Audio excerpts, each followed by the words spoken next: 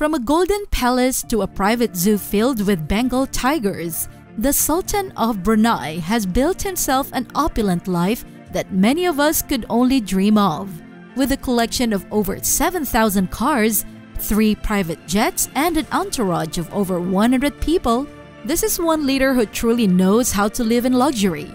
But how did he become so wealthy? And what exactly does his extravagant lifestyle entail? Join us as we explore the incredible world of Sultan Hassanal Bolkiah and get a glimpse into the life of one of the world's richest and most extravagant leaders. Welcome to Beyond Richest, the place where you get a glimpse into the secret lives of the ultra-wealthy beyond your richest dream.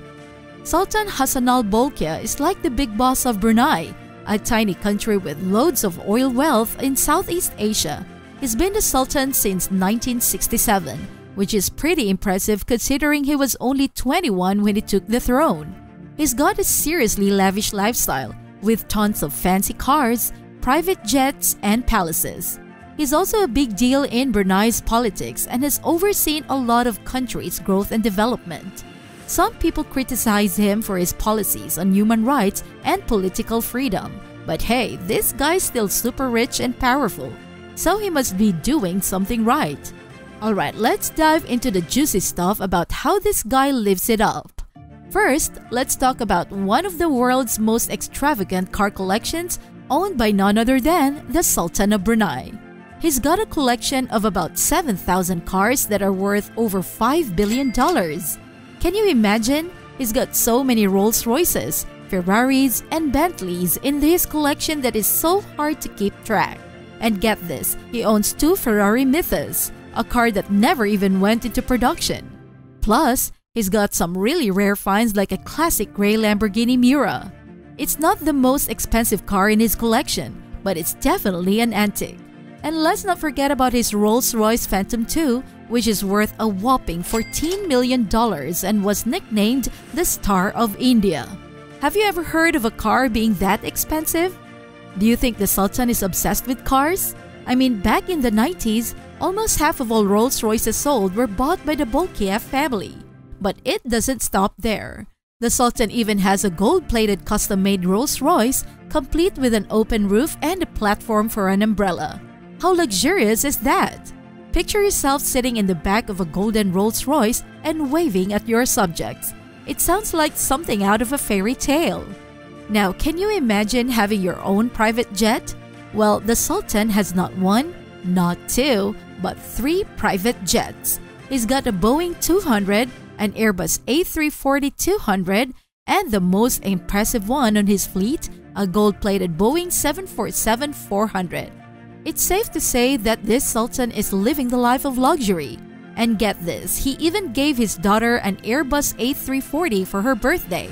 Having a dad who gives you a private jet as a present? Talk about being spoiled. The Sultan of Brunei sure knows how to live in style. He spent a whopping $220 million turning his Boeing 747-400 into a floating palace. That's right, he transformed an airplane into a luxurious home in the sky.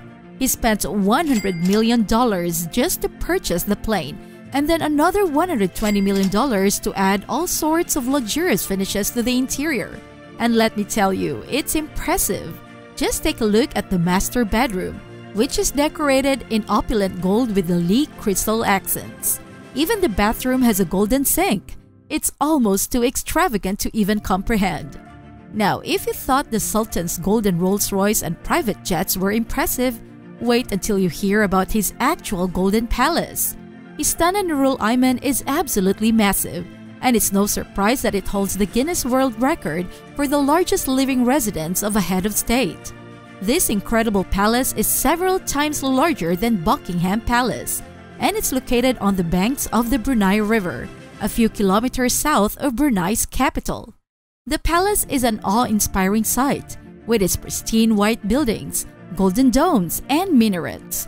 Visitors to the nearby Persharan Damwan Park can't help but be drawn to the palace's curved roofs and massive golden dome. And the price tag for this opulent palace? Over $1.5 billion. Speaking of marble, the palace also boasts an indoor swimming pool lined with it. It's apparently the largest residential pool in the world and can hold up to 500,000 gallons of water. And if you're feeling a bit parched after a swim, no worries. There's a banquet hall that can accommodate up to 5,000 guests, with a huge crystal chandelier that weighs over 3.5 tons. Not to mention, the palace has a total of 1,788 rooms, including 257 bathrooms, a mosque that can hold up to 1,500 worshippers, a 110-car garage, and even a stable that can house 200 polo ponies. Just imagine the upkeep cost for a place like that. It's not just the sheer size of the stunning Nurul Ayman that's impressive. It's also the amenities that come with it. Imagine having not just one swimming pool but 5 all to yourself. And if you're into horseback riding, the air-conditioned stable for Sultan Bolkiah's 200 polo horses is sure to impress. Not to mention, a helipad right on the palace grounds makes it easy to come and go as you please. And with 18 elevators, getting around the massive palace is a breeze. It's safe to say that living in Istana Nurul Ayman is like living in a small village, but instead of neighbors, you have luxury amenities at every turn. It seems like the Sultan loves to add a touch of extravagance to everything he owns, and his private zoo is no exception. He reportedly spent $10 million to create this special playground, where you can find about 30 Bengal tigers, falcons, flamingos, and even some talented cockatoos.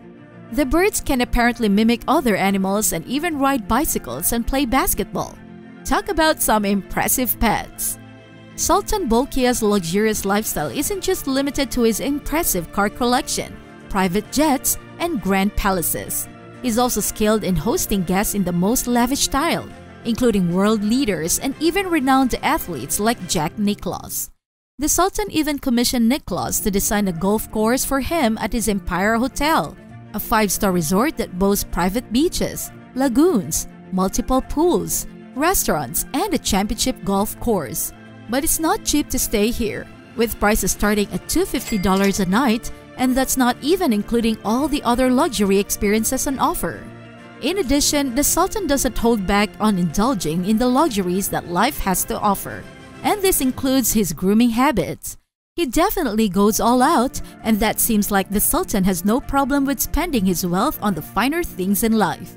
His barber charges a whopping $20,000 per haircut, and the Sultan flies him out first class from London every few weeks just for a trim. Moreover, the entire trip is completely paid for, from the flights and hotel to the meals, and he even receives a generous envelope of cash as payment. Talk about living the high life. Here's more. The Sultan likes to party in style, and he doesn't just do it in any regular club.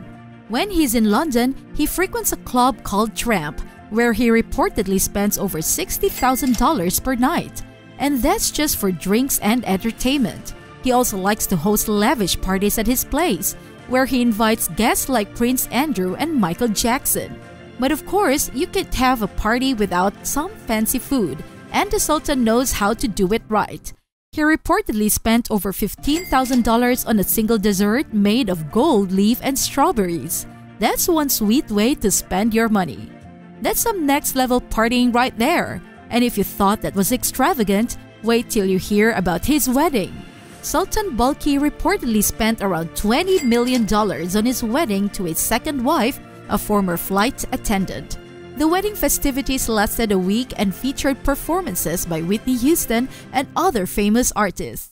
Guests were given gifts such as gold watches and jewelry, and even the cake was covered in gold leaf. It's safe to say that when it comes to throwing a party or a wedding, the Sultan of Brunei does not hold back. It's interesting to note that despite his many wives and children, the Sultan has managed to maintain a relatively private personal life. He's known to be a devout Muslim and a respected leader in the international Islamic community. He's also been active in philanthropy, donating millions of dollars to various charitable causes. The Sultan's wealth and extravagant lifestyle have certainly earned him some criticism over the years, but there's no denying that he's left his mark on history as one of the world's most unique and fascinating monarchs. Well, it's true that Crown Prince Al-Muhtadi Billah bin Hassan al-Bolkiah, the eldest son of Sultan Hassan al-Bolkiah and his wife Queen Saleha, is poised to become extremely wealthy. He's set to inherit his father's vast fortune and rule over Brunei as the 30th Sultan. However, it's also worth noting that the current Sultan has taken steps to diversify Brunei's economy and reduce its reliance on oil, so there may still be plenty of wealth to go around when the Crown Prince ascends to the throne. It's crazy to think that a single person could spend that much money in such a short amount of time, but Prince Jeffrey definitely managed it. It's no surprise that the royal family had to sell off some of his extravagant purchases to pay back his debts. With all that money spent, it's a wonder how he even managed to get away with it for so long. But hey, I guess when you're a prince, sometimes the rules don't apply to you. Indeed, the Sultan's love for luxury and excess is undeniable, and it's reflected in everything he owns, from his cars and jets to his palace and private zoo. While his spending may seem excessive to some, he continues to live life on his own terms with a massive entourage and all the trappings of royalty. Despite his wealth and lavish lifestyle, the Sultan also faces financial challenges, as seen with his brother's extravagant spending and subsequent debt. However, for the Sultan of Brunei, it seems that money is no object, and he will continue to live his life in the lap of luxury. What do you think about the Sultan's extravagant spending habits? Do you think it's okay for a leader to live such a lavish lifestyle, or do you think they should set an example of more modest living? Let us know in the comments below. And if you want to stay updated on more content like this, don't forget to subscribe to our channel and click the notification bell. Keep watching our videos, and we look forward to seeing you in the next one.